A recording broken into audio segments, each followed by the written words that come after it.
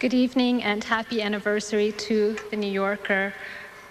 I want to thank the magazine for honoring me with this very special award tonight. I'm humbled to receive it, as I have been humbled to see my work printed in its pages. At the risk of repeating the sentiment of perhaps every other aspiring fiction writer, it has been my dream for many years to publish a story in The New Yorker, and I'm still bewildered that that dream has actually since come true.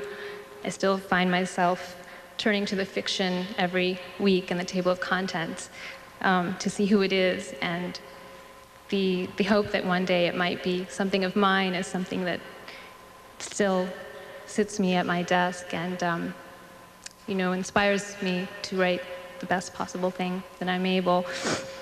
And I'd just like to finish by saying that I owe thanks to many, many people on the staff of The New Yorker, but the fiction department in particular, and most of all to Cressida and to Bill.